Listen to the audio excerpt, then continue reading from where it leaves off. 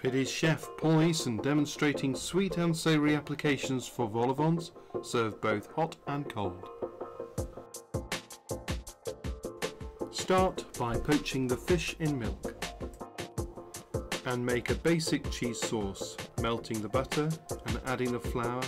Stir in warm milk and add grated cheese, seasoning to taste.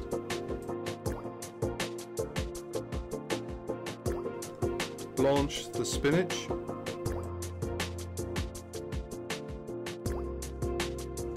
Remove the fish after poaching gently for 15 minutes.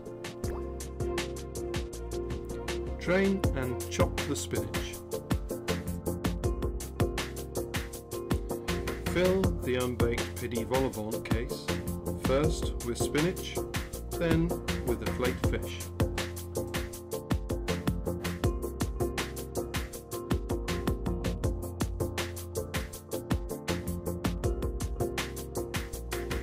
Finally, top with cheese sauce. Bake at 180 degrees for 10 to 12 minutes. And now let's prepare the strawberry dessert options.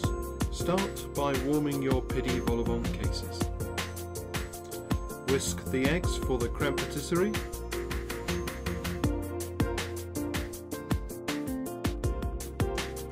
And prepare the strawberries.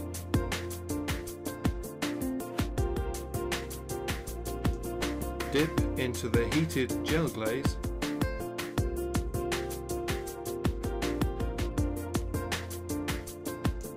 Remove the empty vol au vent cases from the oven and layer the vol au vents with chopped strawberries and cooled creme patisserie,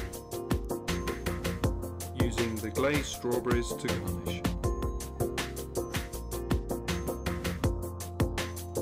And refrigerate. Remove the cooked vol au vents from the oven.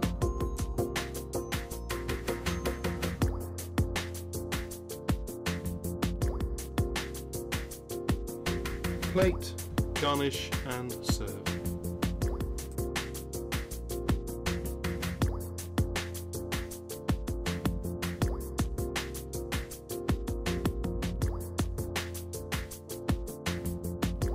Decorate the dessert plates with the 2 fruit coulis, feather and serve.